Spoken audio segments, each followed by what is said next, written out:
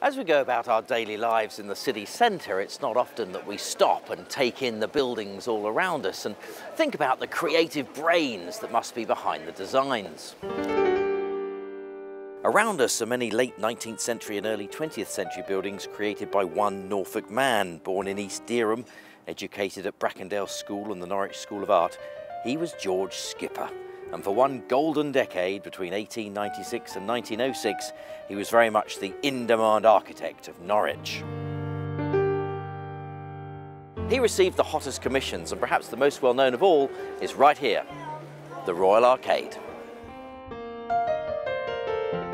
The forerunners to today's shopping malls were the Victorian arcades, covered avenues of shops in the centres of town. And here in Norwich, we have one of the finest, created in 1899. To discover more about George Skipper, I'm meeting with retired architect David Riddell.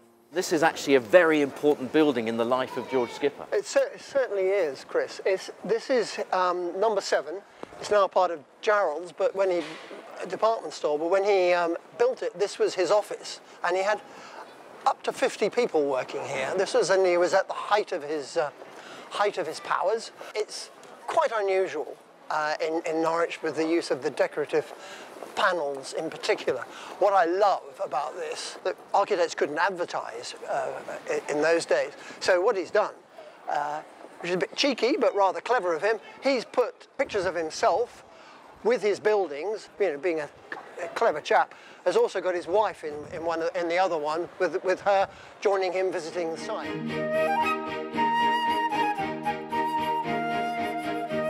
When Red Lion Street was widened for the arrival of the trams in 1900, Skipper was responsible for 2 buildings.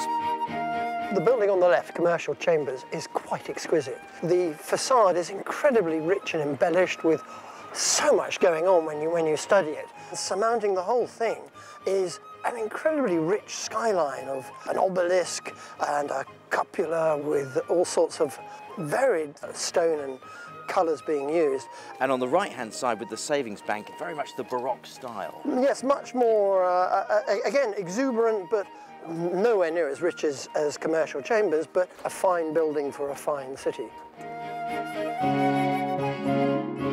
So David, most of Skipper's buildings show his favoured motifs. There's the recessed bays, the cartouches, the swags, and here on Surrey Street we've got a classic example.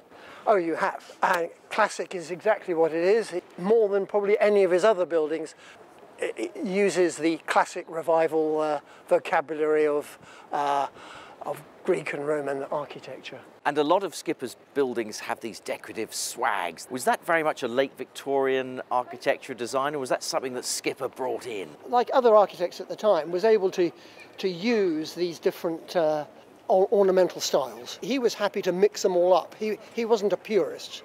He was more of a pick and mix. It was thought through and it added something.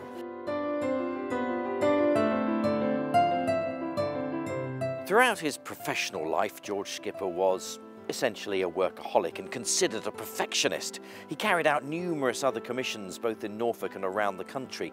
He lived a long and full life, finally dying at the age of 92 in August 1948. So what is the legacy of George Skipper? Well, it's all around us as we walk our city streets. So next time you pass any of these buildings, do take a moment to stop and take in the carved swags, the elaborate doorways, the bay windows, all grand designs of Norfolk's own George Skipper.